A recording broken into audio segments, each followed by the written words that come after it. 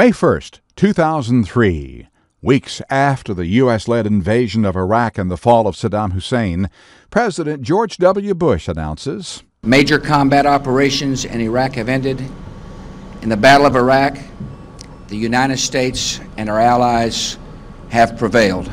Bush speaks from the USS Abraham Lincoln after landing on the aircraft carrier in a Navy jet. But a mission accomplished banner displayed during his speech later becomes controversial as U.S. casualties in Iraq mount. 1960.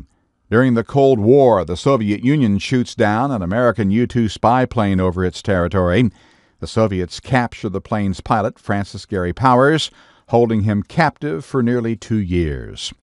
1931. The Empire State Building is dedicated in New York. For the next 2 decades, the 102-story skyscraper is the world's tallest structure. 1941. Rosebud. Also in New York, Citizen Kane premieres. Orson Welles' first feature film remains an all-time movie masterpiece. And 1967. Love me tender. Rock and roll singer Elvis Presley marries Priscilla Beaulieu. They divorced 6 years later.